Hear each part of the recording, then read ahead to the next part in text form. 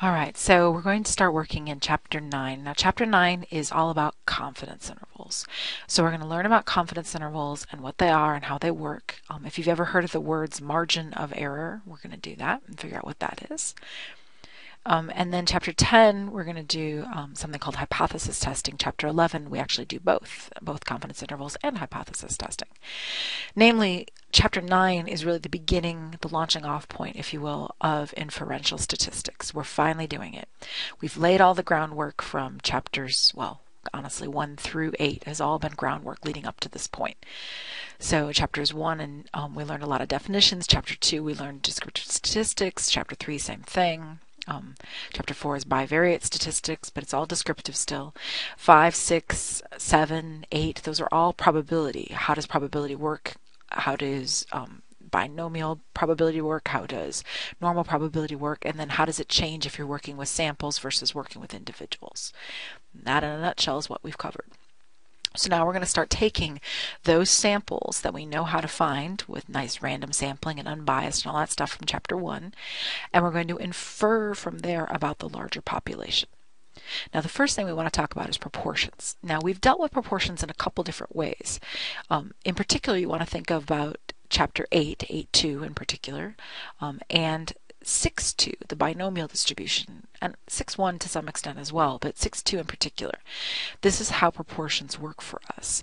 Namely, it's something that it's discrete. So you're going to call up, I don't know, you want to call 1,000 people and find out what percentage of them are going to vote for Obama in the upcoming election. What you're looking for is a percentage, a proportion of the population. I mean, you're not really interested in the percentage of people that you called. You're really interested in the percentage of people overall in all of Michigan or all of the U.S. or whatever.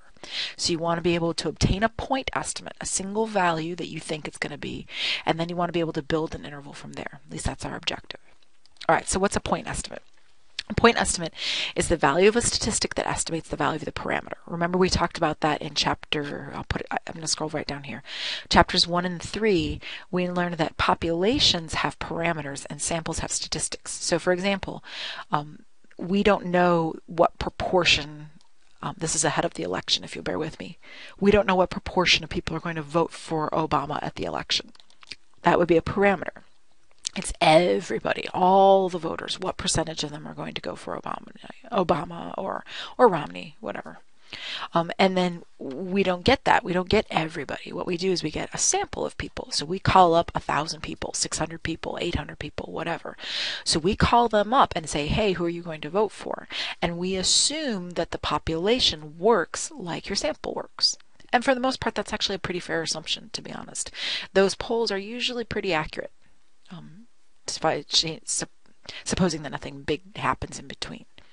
All right, so in this chapter, we're going to use the sample statistics to create ranges, i.e. intervals, for the unknown population parameter. We don't get to know what the population parameter is. We just make a range for it. All right, now, before we get into that, let's talk about our lovely beads. Do you remember our beads? Hold on, let me pull up my website. Here it is. So we had down here the images. We had this box full of beads in my office, right? And then I said, pretend you take a scoop out. So, oops, I gotta get back to the notes. Hold on one second. There they are. Okay, so what parameter are you trying to estimate? So you're trying to figure out, when we were looking at that problem, we were trying to figure out what proportion of the scoops were red, right? So what proportion of red? And you can remember, when I talked about this in Chapter 8, I said, look, this is really a metaphor. Suppose, I don't know, the red were the ones that are going to vote for Obama and the white are the ones that are going to vote for Romney or something like that, right? So it's a metaphor for this. Like, this is all the population in this box, and then you take a scoop out, i.e. you call a sample of people and ask them, right? That's how it works. Okay, so back here, we wanted to figure out the proportion. Census proportion, the symbol for that is a little lowercase p, which is actually the same p that you were working with more or less in 6.2, the binomial distribution. All right, now what was the total number of beans in our sample? So up here I said we got 30 red beans and 90 white beans in a sample in our scoop.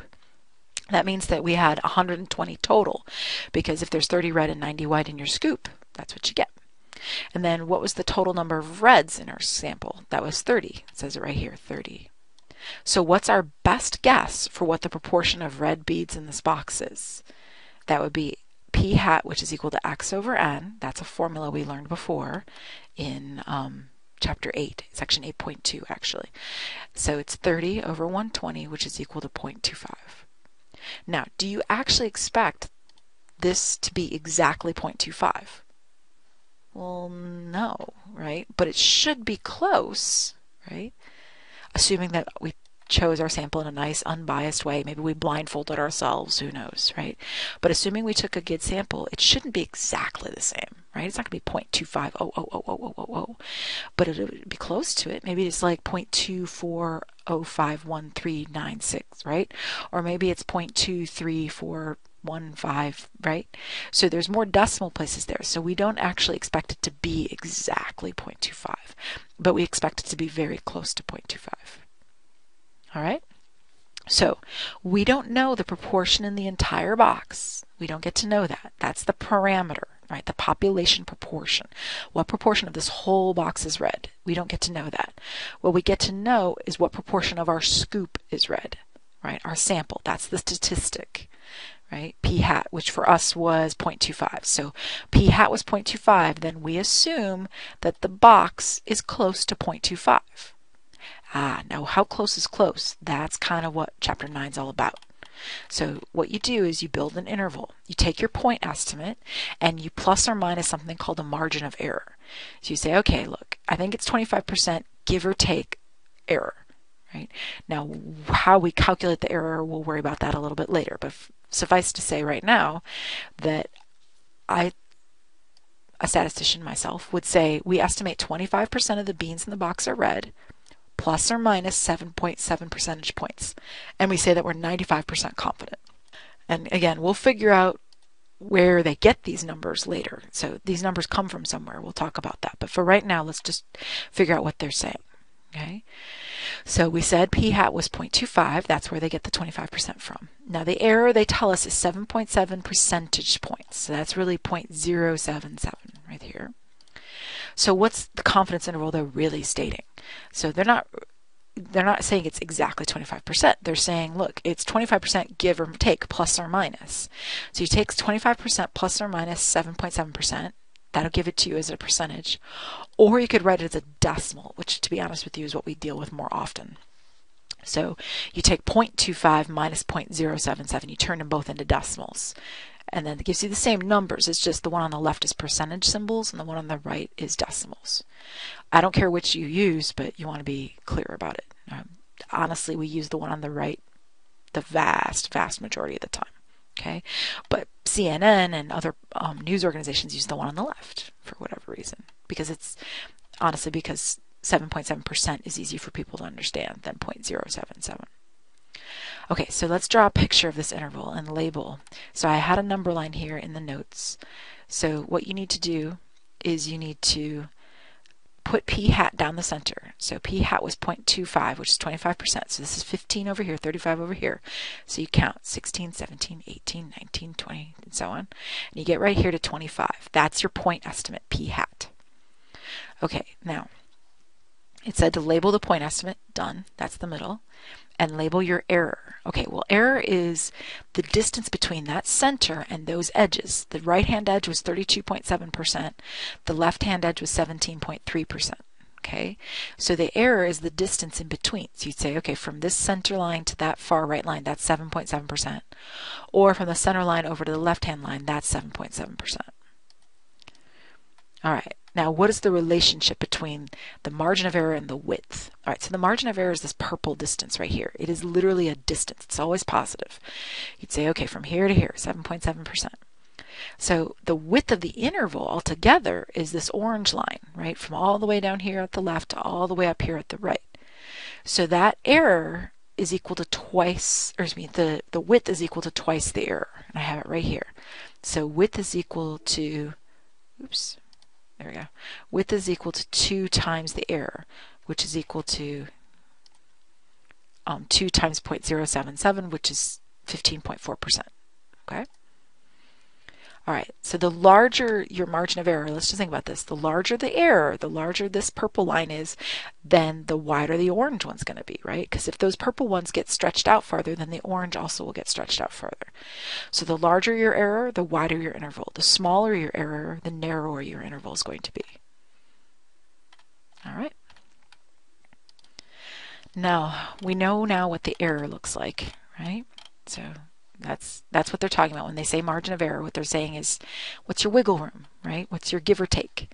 Okay, it's a little bit more refined than the give or take of the standard deviation. It's really standard deviation combined with some other things, right? But now they also talked about confidence. They said, oh, we're 95% confident. Because remember, it's statistics. We're never 100% certain of anything, right? It's always possible that we're way off, and I don't know, it's 10% in that box. Okay, so the level of confidence represents the expected proportion of intervals that will contain the parameter if a large number of different samples is obtained. So, for example, if I have a confidence level of 95%, which I did in this above interval, it said it right here, 95% confidence, which honestly is the one they use the most often in the news and stuff like that. What that's saying is like, look, if I take one scoop after another scoop after another scoop after another scoop, and every time I take a scoop, I make a new interval. So one time it was 25%, the next time it's 24%, the next time it's 28%, the next time it's 20%, and so on. So you keep taking scoop after scoop after scoop, and you make an interval. 95% of those intervals will have whatever the true proportion is in it, and 5% of them won't. Right? So they told us the confidence level was 95%, which is 0.95. So what's alpha? Now you can see from up here that alpha, so let me put it this way, 1 minus alpha is equal to your confidence. So alpha is equal to, if you will, the complement of your confidence. Remember complements from chapter 5, the probability chapter? So you take your confidence away from 1 and you'll have it. So you'd say, okay, alpha is equal to, here, let me put it this way. Alpha is equal to 1 minus, 0.95, which is equal to 0.05. That's your alpha. Like that. Okay, what would happen to this interval if we kept the data from our original scoop, but we wanted to raise our confidence level? Okay, follow that. We're going to keep our scoop, didn't change our scoop, but we want to be more certain. So you want to make it bigger, right? If you want to be more confident and you can't change the size of your sample, you're not allowed to take a bigger scoop, then all you have to do is make a bigger interval, right? If you want to be more certain you're catching the magic mu, right? P or, fish, whatever, then fish with a bigger net. I mean, if there's like some magical, true proportion out there, the real proportion of red beads in that box, then all you need is to make a bigger net, and you'll know that you've got it. Say, oh, okay, I'm 99% certain it's between 15 and 35. The problem with that is that you can make your interval so large that it's useless. Like, I am 99.99999% confident that's between 10% and 80% of red beads in this box. It's between 10 and 80%. I'm like almost 100% certain. But you've made it so large an interval that it's totally useless, right? So you can make a bigger interval with the same size scoop, but the problem with that is you can make intervals so big that they're unwieldy and not useful. Okay, so you got to play that game. I mean, as a statistician, you have to make a choice. You say, okay, I want this much confidence and I want this much error, right? Okay, so, but the upshot of it is that if you want to be more confident, you can do one of a couple things. One of the things you can do is just make a bigger interval. If you make a bigger interval, you'll have more confidence. If you raise your confidence, you'll be making a bigger interval, provided you don't change anything else, like n or x or anything like that.